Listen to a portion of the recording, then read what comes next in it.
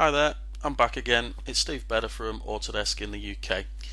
and this time I just want to spend some time showing you the new Autodesk Inventor Publisher Publish to Social technology preview, which is currently available to download free of charge from Autodesk Labs. Now, as you know, Inventor Publisher allows us to take all of our digital prototyping data that we've created in Autodesk Inventor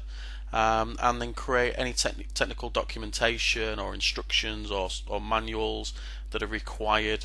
for that particular product or design. And as you can see here, I've got my son's forklift truck toy, which you may have seen on my blog before, and I've used Inventor Publisher to create the service and maintenance instructions, which we've been able to publish out to PowerPoint and Word and video formats. But this new technology preview gives us a wizard which allows us to publish not just to PowerPoint and Word and videos, but also to social media channels like YouTube and Facebook.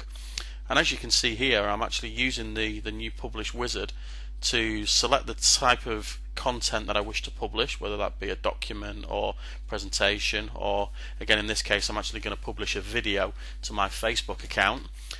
where I can select whether I want to publish the complete document or just the current storyboard. I can also select the size of video that I actually want to publish,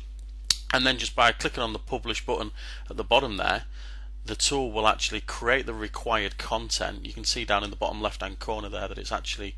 publishing to Facebook at the moment, and what it's actually doing is it's creating the content and then is going to automatically publish that to my Facebook or YouTube channel, whichever one we chose to publish to.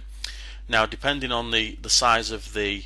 content that you're actually publishing, and also your internet connection, obviously depends upon how quick or how slow that this part of the process will be. But once this is complete, what we will actually get, we'll get a little dialogue that tells us that the publish has been completed successfully. I also asked to see a preview, so it just gives me a Windows Media Player preview of what was been published. And if I log into my Facebook account, we can see that on my Facebook timeline that I've now got that animation published directly into my timeline, so that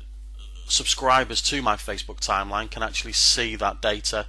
straight away. I can also share this data using the Facebook share tools. I can add comments, so I can interact with this content in the usual way that you would expect with Facebook, and similarly also with YouTube as well. So if you've got a YouTube channel or a YouTube account, that you can publish the same data up to YouTube quickly and easily using this new technology preview, which is currently available to download from labs.autodesk.com.